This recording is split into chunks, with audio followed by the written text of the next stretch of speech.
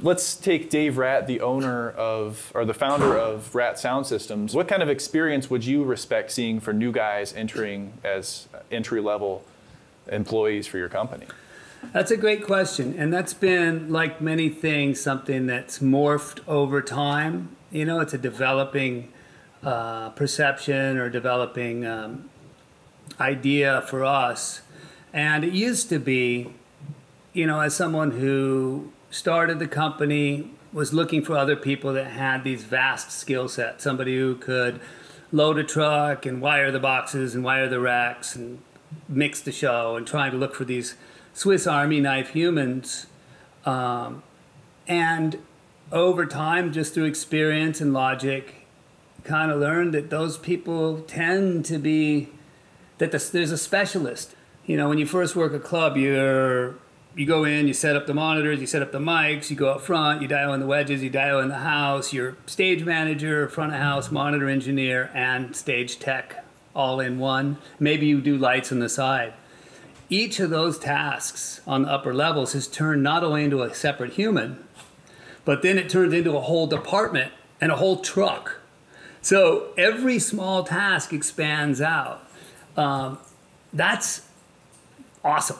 You know, and then that can't, you know, then like looking like the space shuttle. No one human could actually build the space shuttle. It's a whole department of every one person. Just the magnitude of that is fascinating. So taking that concept into action, making that actionable, as we over time began building our crews and hiring people more like an Ocean's 11, like a robbery movie.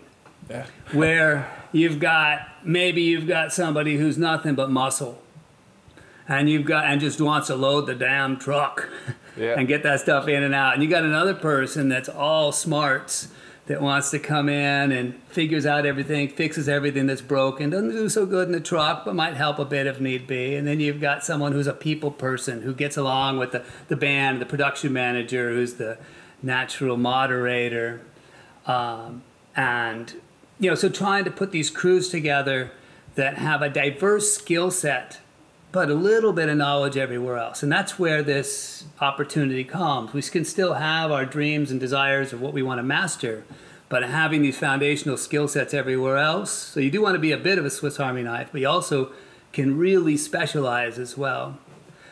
So putting these multifaceted crews together not only applies to skill sets, but it applies to race and gender and scholastic backgrounds. So, you know, having somebody who's gone to college and people, you want to have as diverse a group as possible if you really want to have all your bases covered and have an optimal team.